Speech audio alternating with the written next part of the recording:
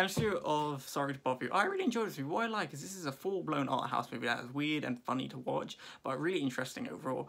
As what I like is Boot Riley, who directed and wrote this film, is his entire story about this caller who goes around just trying to make a bit of money, trying to move up in the world and trying to make a life. Effectively, he stumbles on his telemarketing job and suddenly develops his ability to use his white man voice, as he likes to call, and just trying to attract all these people to make deals with him and sell them. And because of it, you see how this entire film, how that sort of voice lets him move up into the higher authority and the higher powers, and how that really affects his mindset as he effectively comes to a point where he has to question his morality of what he's physically said. And this movie gets weird up, certain weird twists throughout the entire film, and you see how really dark this movie is trying to be, and it's really interesting to watch how this is a mass effectively about how someone can move up in power, and effectively how all of it can get consumed by it, and effectively you have to make a choice of whether you want the morality of what you're really selling is actually legal, and whether you want to be writing it. And the entire movie is great about that. It's really dynamic, really interesting to watch, and the entire cast is the main job. I highly recommend you do watch this movie if you haven't, and it's really good to watch.